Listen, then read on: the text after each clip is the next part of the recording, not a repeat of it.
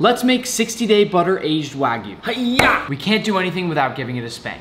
To start, I'm gonna carve through this bad boy with my knife. And then, voila. This right here is a 60-day butter-aged Wagyu. To peel off the butter, I'm gonna dig in and pull off the layers. This will start to show some funky colored Wagyu. Peeling off the butter is super satisfying. At this point, we'll trim off that bark, but let's not forget to appreciate that marbling. Ultimately, this is what we're left with. Time to cook some Wagyu. Does that look a little weird to anybody? Once we've cut it into cubes, hit it with some flaky salt, and then we sear our Wagyu cube. Once we've achieved that beautiful golden brown crust, we'll flip them over. To finish, I'll paint them with a bit of butter. I will slice that Wagyu and appreciate that delicious fat. Hit a soft-boiled egg with some flaky salt, Wagyu, and it's time to eat.